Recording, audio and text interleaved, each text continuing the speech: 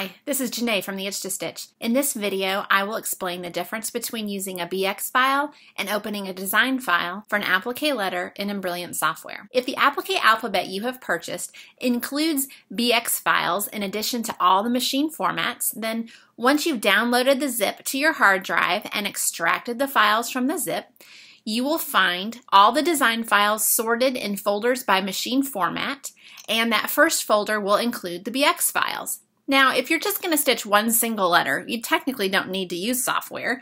You could just go to the folder for your format. For example, I have a brother machine, so I would go to the PES format, and if I wanted to stitch the 4-inch letter E, I would just select that design file, transfer it to my embroidery machine, and stitch it out. But I like to view designs in software first before embroidering them, so let's go back to that folder, and instead, let's look inside the folder that ends with BX. All right, we'll see there's a BX file for each of the sizes of the applique font that we include. Again, I'm on a Mac, so I'm in Finder, but if you are on a PC, you need to be in Windows File Explorer. And once you have already extracted the files from the zip, you can just double-click a BX file, and it will pull up Embrilliance and install that size of the font. Or the other option is to just select them all. So let me select the rest of them by holding my Shift key as I select those and drag and drop them into place, and it will install all the rest of the sizes so that now when I create a lettering object, if I go over here to my font options box, I can scroll down to Teen Girlz and my Applique Alphabet will appear alongside all of the embroidery fonts I already had installed. So let's choose that 4-inch size. Now remember, the default text in a lettering object is ABC, so it's pulling in 3 different applique designs. If I want just the E, I will type a capital E and click Set. Then I can center this in my hoop.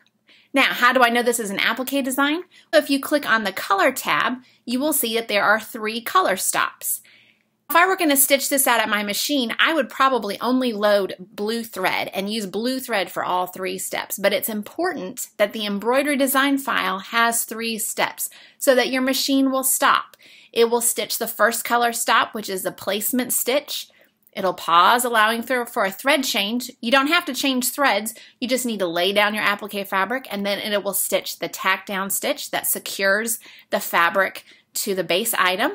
It will pause to allow for a thread change, but again, what you're going to do at that step is trim around the letter and then hit start for the 3rd color stop, and that will be the satin stitches that will go around the outside edge of your fabric, and the thread color you choose is what you want to coordinate with the fabric that you've chosen. The advantage of using BX files for applique letters in Embrilliance software is, let's say I'm going to work on a project for Emily and I've got my 5x7 hoop selected, and maybe I think, well, let's see if I can go up to the 5-inch size.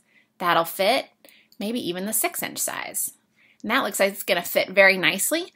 So if I choose this for Emily, and then I need to also consider her sister, Mary, and I click Set. Oh, in this case, the M is too big for my 5x7 hoop, so I probably ought to stick with the 5-inch size for both girls. Okay, so I can quickly preview the letter in my hoop and determine which size I want to use. Maybe I decide to completely change fonts altogether. That's another advantage to the BX files, is I can choose something else. So let's try the Box Font 5-inch size. Okay, now this applique is a little bit different. I see 2 different color satin stitches. If I click on the Color tab here, I see this design has several stops, and that's because it's a 2 fabric applique. So it's got the placement and tack down stitches twice because there's 2 fabrics. Now the disadvantage of using a BX file is that lettering objects do not have that little triangle to expand. If you're running Embrilliance in Express mode, this is all you get. Okay, you get access to the BX files and you can save your designs. But if you own one of the Embrilliance products, so say you own Essentials, you may be wondering where that triangle is.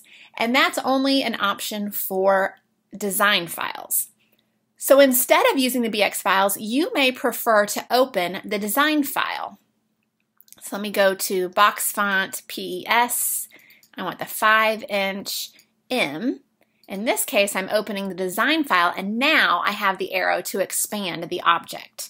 And so I can see what's happening in each step. In fact, if I highlight it, if under View I have Ghost Mode selected, what that's going to allow me to do is when I select a portion of a design, it darkens that line so I can see underneath the satin stitches. And that first step is a placement stitch for the box, and then the second one is the tack down, then placement and tack down for the M, and then I have my satin stitch steps.